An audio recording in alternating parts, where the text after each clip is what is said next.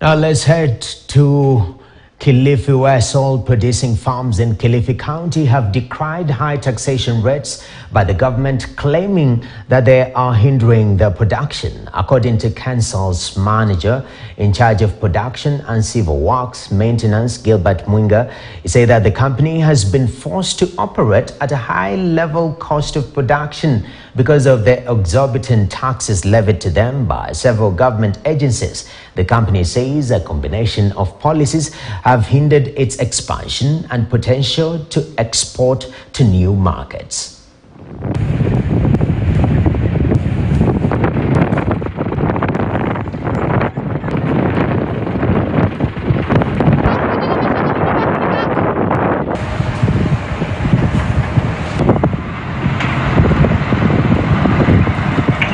We are also boggled in some situations where some other government departments are demanding so much taxes, like water and resource management, or these people.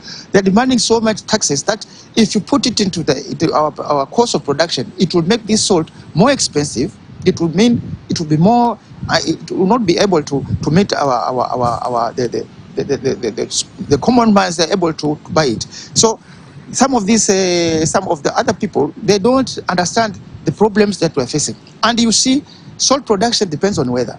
Weather, we normally have weather that is almost going to favor us, like droughts. But normally when we have rain season, we find it very difficult to meet the demand.